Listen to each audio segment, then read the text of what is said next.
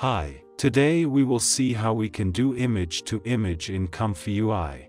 I am using a painting by the great painter Caravaggio, which I really like. Our basic workflow is very simple. This is a classic image to image here, and of course you can find a link to the workflow in the description of the video. In the positive prompt I gave lot of weight to the word photograph, because that is what is important to me in the result. And in addition I added the word studio photo at the end of the prompt. In the negative prompt I wrote the word painting, because that is the thing I most want to stay away from. There is a basic K-sampler here with DPM 2M and Cara, and the more important thing when we do image to image is the denoise. Let's set it as a start at 0.5 and press Q. I remind you that in a previous lesson we saw how you can change the style of almost any image.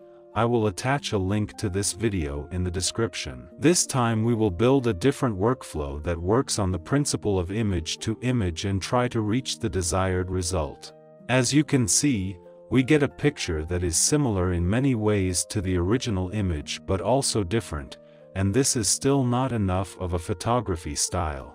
So we can play more with the denoise, but whatever we do we probably won't get the desired result. So let's try to add a control net here. Let's start with one, and we'll see how many we need. I use the canny model in. It already looks better. Let's now try to increase the denoise so that we might get a more interesting result in terms of style. And you can already see that we are getting more photographic qualities.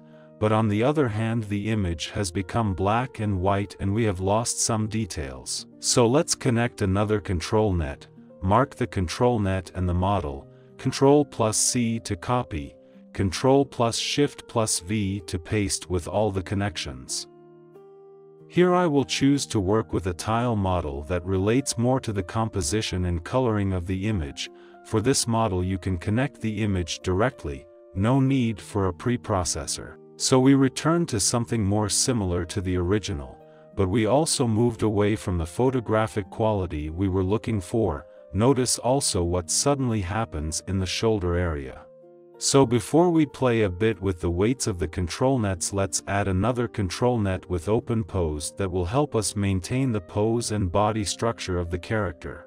And you need to remember that for the open pose you also have to prepare the image for the model. Now that we have added the third control net, which we probably don't really need in this case, but I added it so that you have it for images with figures. We can start playing a little with the weights of the different control nets to reach the desired result, and this will change from image to image. In our case, I lower the strength of canny in open pose because I want to maintain as much similarity as possible between the source and the final result. And press Q. And this is already a much more interesting result. Let's try to improve it and the general quality by using a second pass. I copy the K-sampler and paste with all the existing connections. It is important to change the seed and of course the denoise.